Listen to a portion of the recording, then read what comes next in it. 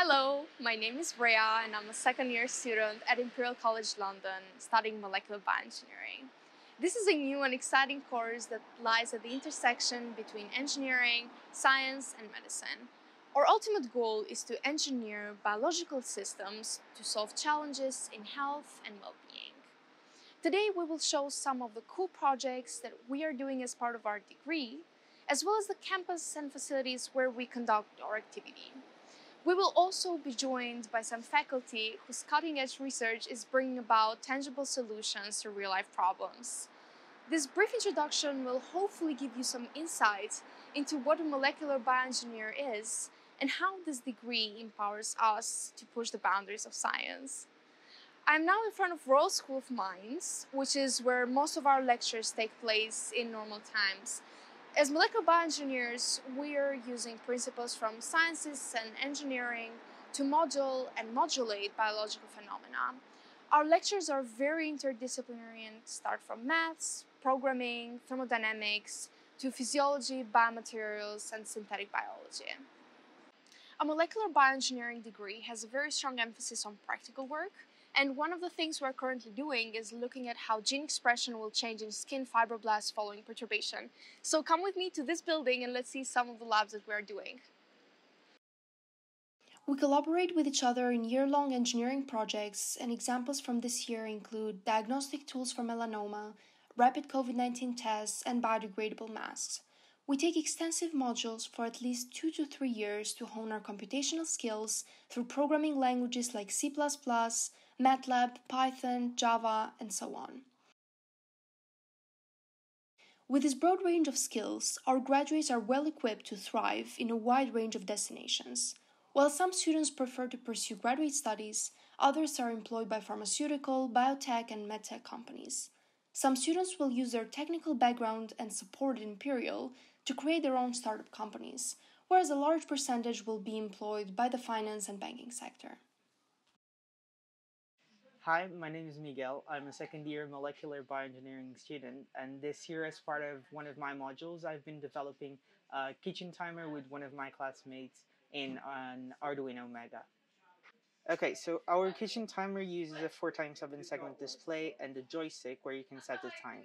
You can move on the x-axis to set the time up or down in minutes, and on the y-axis to set up and down on seconds. So when the time's up, the LED will start flashing and the buzzer will start beeping, and the countdown time will be reset to the previously set time, and the user will be able to set it again. Hello, my name is Francesco and I'm a second year student, and for my Arduino module, me and Alex we designed a snake game controlled by a joystick and a gyroscope. So inside the controller there will be a gyroscope which will take and analyze data every second, and Arduino will filter them by using a complementary filter in order to actually access the angle of rotation of the device, while the joystick works instead with potentiometers. So as the joystick is moved, the value of potentiometer will change and change the position of the snake. Hi, I'm Alex. So for this project, we wanted to explore the use of a gyroscope in a fun way, but obviously it has carryover to medical applications, such as movement tracking and also the making of artificial limbs and stuff. Molecular bioengineering is at the forefront of modern biomedical research, and molecular bioengineering graduates will have the opportunity to pursue a career in academic research. In my group, for example, we design and engineer new technologies and devices to enable the early detection of diseases such as cancer before the appearance of the first clinical symptoms, at a stage where they are more easily treatable. This is mostly done via the detection of biomarkers or indicators made of small DNA or RNA molecules which are found in abnormal concentration in the blood or other bodily fluids of patients.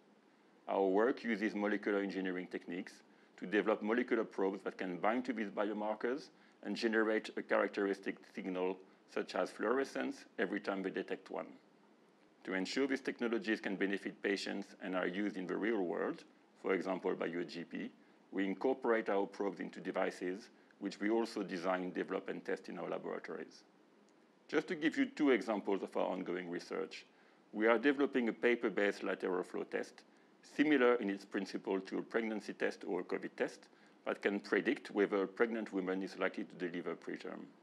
This simple technology only requires a few drops of a mother's blood and can identify women at risk of preterm birth very early on, from as early as the 12th week of pregnancy, when treatment options to prevent preterm labor are readily available. We are also developing a painless microneedle patch that can diagnose melanoma, the deadliest form of skin cancer, by detecting within minutes the presence of cancer biomarkers from skin. These polymer-based patches are made of tens of tiny needles and are coated with biomaterials developed in our group. When applied at the proximity of a suspicious mole, these patches can sample and then detect RNA molecules released by the tumor into the liquid present just below the external layer of the skin. These examples demonstrate how molecular bioengineers can contribute to improving public health care by predicting or detecting potentially life-saving conditions early to enable early intervention and increase survival rate. This is a 4-year course, and we graduate with a Master of Engineering award. Our final destination is now Royal Albert Hall, where the graduation ceremony traditionally takes place. Thanks so much for joining us today, and we hope you enjoyed the video.